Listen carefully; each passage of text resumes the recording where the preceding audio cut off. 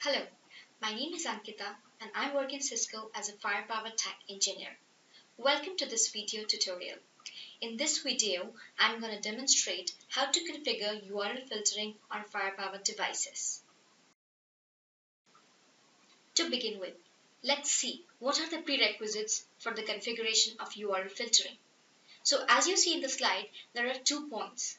First, the device should have valid URL filtering license, and second, the URL database cloud should be updated. One thing which should be kept in mind is that you should have connectivity to the Bright Cloud services as well.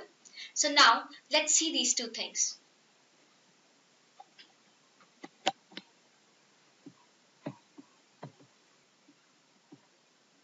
So I have a management center which is in version 5.4. So let's see how to check whether the device is having valid license. So here we can see that the device is having valid URL filtering license. Now let's check the connectivity part. So I have a management center ready. Let's SSH into it. Now we need to check whether we are able to telnet to the Bright Cloud services.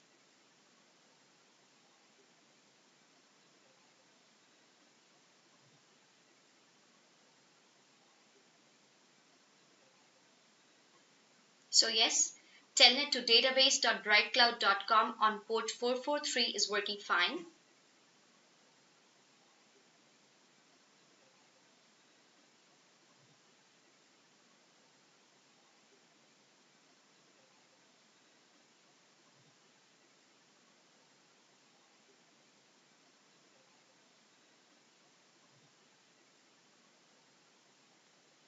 Yes, so telnet to both database.brightcloud.com and service to bright.cloud.com on port 80 is working. Now let's check whether the cloud database is updated. Let's go to System, Local, Configuration.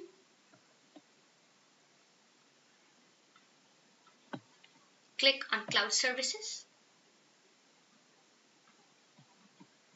Make sure Enable URL Filtering and Automatic Updates are checked.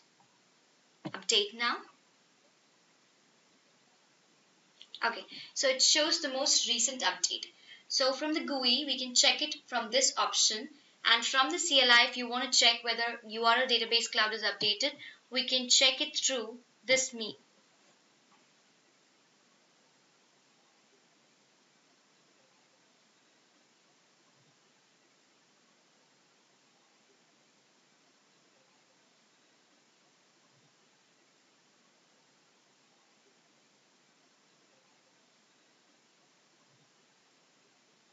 Okay, so here you can see that we have full Bright Cloud database file in this cloud download directory, which tells us that it has taken all the database from the cloud properly. So we can check simultaneously on the sensor or the Firepower module which you are managing that Defense Center has actually pushed this update to the sensor or not.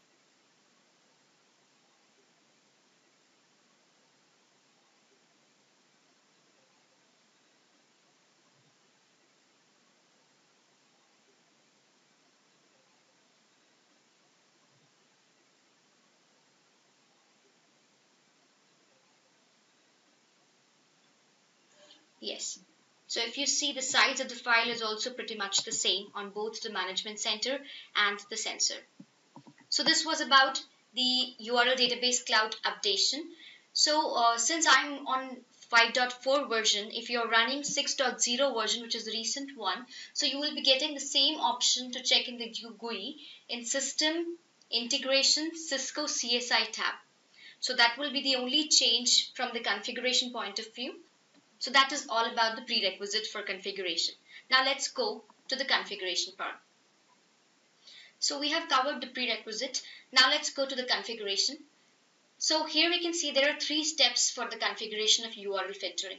First, you have to configure URL objects or group under object management. Second, you have to call that object group in the access control policy. And third, you have to apply or deploy the target policy onto the target device. So let's see how it goes.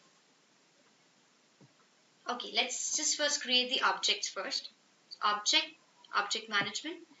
We will take the scenario, let's say, to block Facebook or any other social networking site. So we will create the object for Facebook URL, and then we will see whether we are able to block Facebook or not.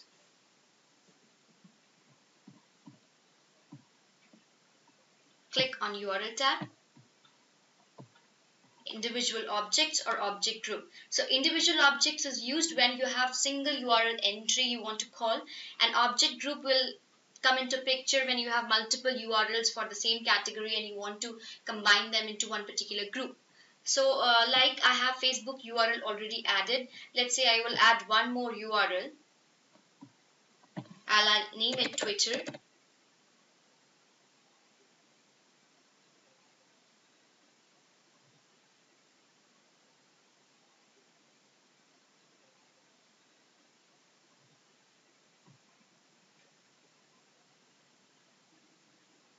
So we have added the URL object.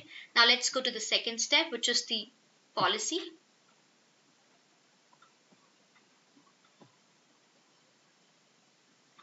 So I have the default access control policy in which I have to create a rule for the Twitter.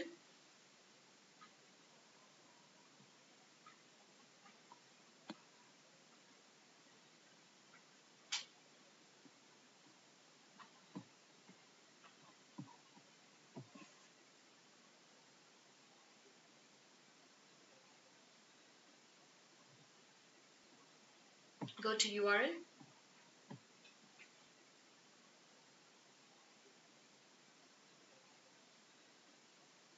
Call the object created.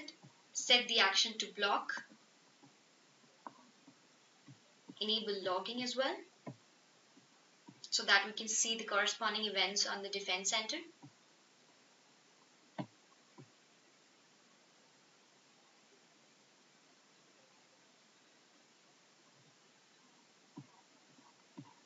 Okay, so the rule is added. Make sure that whenever you are adding a rule, make sure that it is the specific rules are above the general rules, because if you create specific rules below any allow or trust rule, which is by default allowing all the traffic, then this particular rule won't be hit.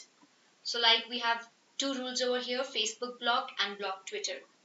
So now we will apply the changes to the target device.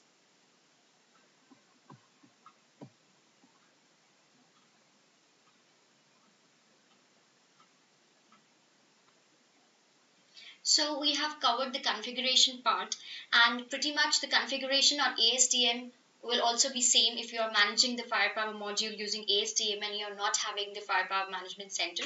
So the configuration remains the same. So now let's check how we can verify that whatever URL filtering rule we have created is actually coming into picture. So we have two ways from where we can check that our rule is correct. So first is on the defense center or from the firepower management center, we can check from the connection events if the rule is correctly hit and the URL is properly blocked or allowed. And second, from the CLI of the firepower device, we can see whether it is hitting the correct rule. So let's go to the GUI first. So now let's initiate some traffic from the test machine for twitter.com and see whether we are hitting the right policy and whether the website is being allowed or blocked. So here is my test machine. Let's open twitter.com.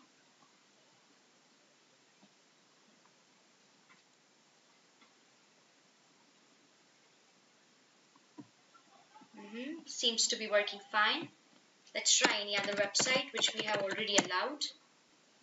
So if I see the corresponding events on the GUI, we will see that the twitter.com website is having the action as blocked, and it is also hitting the right policy.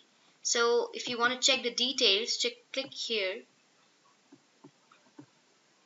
table view of connection events. So this will basically show us that which policy, which access control rule, which network policy is the traffic primarily taking, so that we can be confirmed of whether we are hitting the right one or not. So if we see, yes, so it is taking block Twitter policy as per configured. So this was the first point where we can check the traffic from the connection events from the management center. Now we can also see from the CLI if we are hitting the right policy or not. So now let's see the sensor CLI.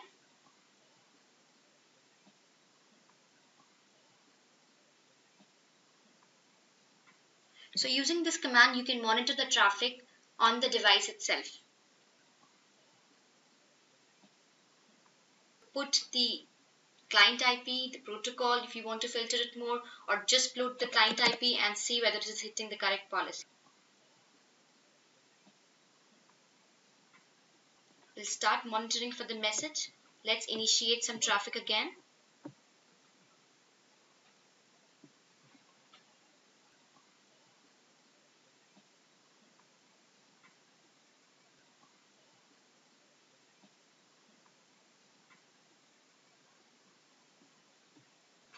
So if we see here, it starts with matching the rule from top to bottom. So it first checks the Facebook block rule and it checks the block Twitter rule and takes action depending upon that. So this confirms that we are hitting the right policy and hence the URL filtering is working as expected. So this pretty much covers the configuration and basic troubleshooting. Thank you for watching this video.